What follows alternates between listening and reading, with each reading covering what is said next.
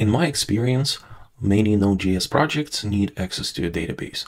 My go-to ORM, or Object-Relational Mapper, is Sequelize. In this video, we'll show you how to add a MySQL database connection to your Node.js TypeScript project. Let's get started. Let's go to the browser, just type in Docker MySQL in the search, and you can find right here the first MySQL official image, the Docker. So if you scroll down, you're going to have the line of code that you can use to start your Docker container where you have MySQL. So let's go ahead and copy, and we can go back to VS Code. Let's go ahead and make this window a little bigger. Let's go ahead and paste the code, and we need to make some changes. In the name, we're going to put MySQL DB. We also need to add port. We'll do 3306. This is our host port, and our container port will be 3306 as well. That's the port MySQL runs on. Right here, we have MySQL root password. We will keep it just secret. And then we also have MySQL tag, right? But instead of tag, we need to put an actual tag, right? So we'll put latest. Let's go ahead and run it. And it looks like we got an extra $sign. Let's go ahead and fix it.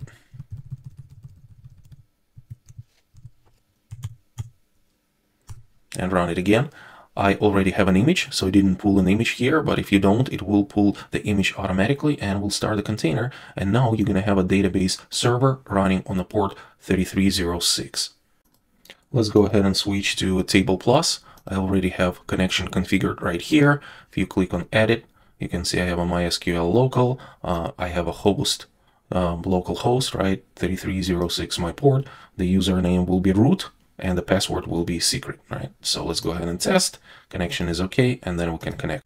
So in Table Plus, right here on the very top, you can click the Show Databases icon, or you can simply do Control key or Command key, and then you have the schemas that we have. So let's create a new one. We'll call it just simply My Blog, and we'll leave everything as default.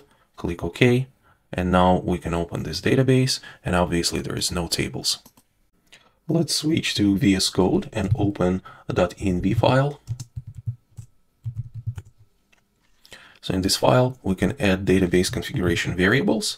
The name of the database will be my blog. The username is root, password is secret, host is going to be localhost or 127.0.0.1, and the port 3306. Let's go ahead and save it. In the previous video, we created a configuration module where we created a property, which is a function that basically gets these environment variables: db name, db username, db password, db host, and db port. We will be using it to configure connection to the database from Sequelize ORM. Since we're using TypeScript in our Node.js project, we need to install Sequelize TypeScript. Let's go ahead and switch back to the browser. And here we can just Google Sequelize TypeScript. And let's go ahead and go to Sequelize TypeScript. And you can see that they're still working hard on making Sequelize a breathe to use TypeScript. And some parts are still at work, and you can use Sequelize TypeScript package. It also tells us to install at types.node. If you scroll down, you can see how to use Sequelize with a TypeScript, and you can see it's pretty verbose. So I do prefer to use Sequelize TypeScript. I think it's the API here is a little bit more, readable and less verbose, and it tells you how to install Sequelize TypeScript, right? So you'll need to install at types.node and at types validator. And I do think we have types node installed already, so we'll just need to do the types validator. It also tells you to install Sequelize, reflect metadata, and Sequelize TypeScript. Finally, it tells you to use target ES6 or higher. And then you need to put experimental decorators true, enemy decorator metadata true, and all this thing you need to put in your config.json file. Let's go back to VS Code. Let's take a look at the package.json. In our dev dependencies, we already have at types.node, so we only have to install at types validator as a dev dependency. Let's go ahead and do that. Now we need to install Sequelize dependencies, and besides Sequelize, reflect metadata, and Sequelize TypeScript, we also need to install MySQL 2. Is actually going to be the driver that's connecting to MySQL.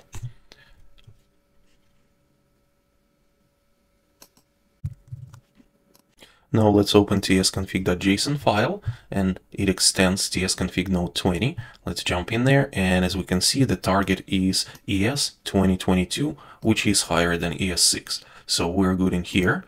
All we have to do is in the compiler options, we'll add experimental decorators true and emit decorator metadata as true as well. If you are enjoying this video, please like and subscribe to our channel to help YouTube recommend it to more viewers. Now let's go ahead and create database connection file. So we'll do code src db connection.ts. Let's go ahead and put the following code in here. We're going to be importing Sequelize from Sequelize TypeScript, and you're going to be careful to actually import it from Sequelize TypeScript and not Sequelize. We're also going to import config from our config module or config file. Then we're going to call getDatabaseConfig method on this config module, and we're also going to be using the split operator because this getDatabaseConfig returns an object, and we need to put the properties of this object in Sequelize configuration object. We also will need to add dialect, which will be MySQL, and we're going to tell that the models will be in the models folder. Let's go ahead and create our first model. It's going to be a simple model. We'll name it person. So let's do code src models person.ts. Since it's a model, we capitalize the first letter. Let's go ahead and put the following code in there and take a look.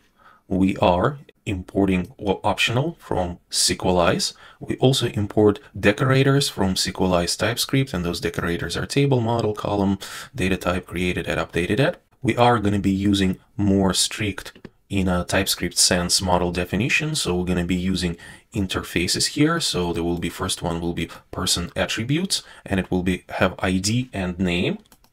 We will also have another interface that's called person creation attributes, and this will extend the optional type, and the optional type will basically tell TypeScript that ID is an optional. So meaning in order to create a person, you will just have to put a name because ID will be created automatically by the Sequelize.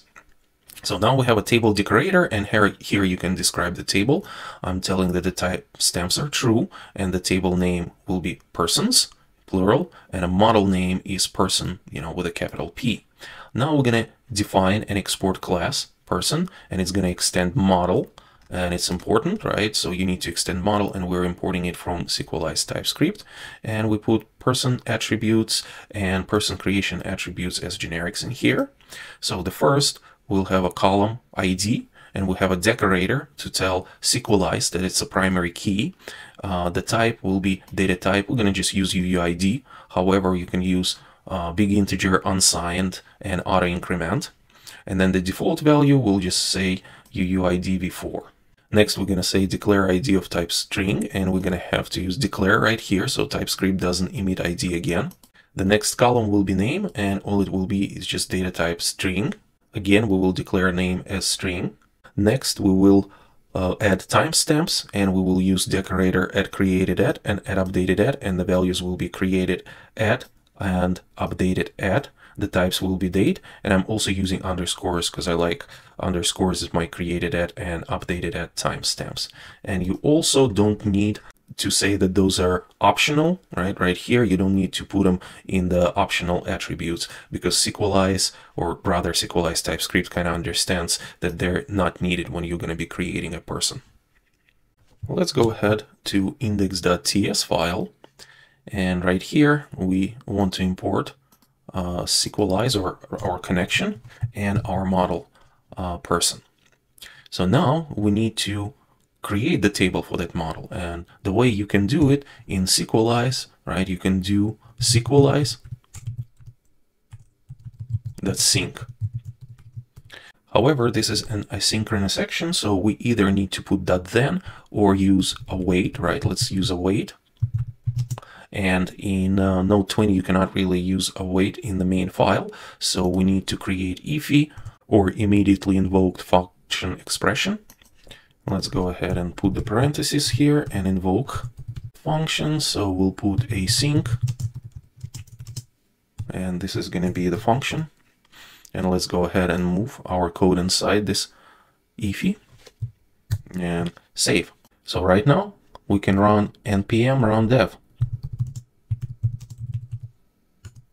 And as you can see, we have a log right here, and Sequelize in the development mode, it logs by default. So you can change this by put logging.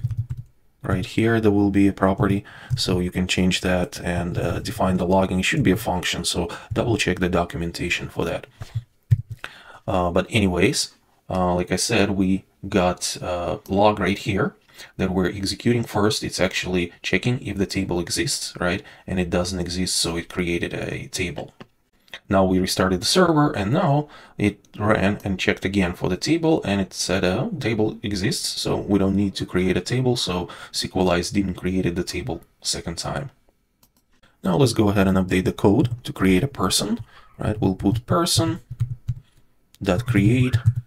and we'll put an object here. And like we said, ID is optional. We don't need to put it in. Well, we can't put it in really because Sequelize will take care of it. We'll just put name, and then we'll put, let's say, Alex. Let's go ahead and make changes. And as you can see, again, Sequelize checked if the table exists, and it does exist. And then what it did, it showed us that it's executing a query to insert persons with ID and name, created it and updated it in the database table.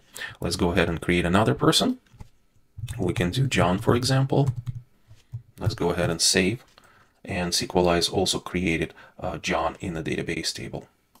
Let's go ahead and switch to Table Plus to verify that. We have to refresh first, and then we can see that we have a table persons right here. It's a little bit small, so let me make it a little bigger here.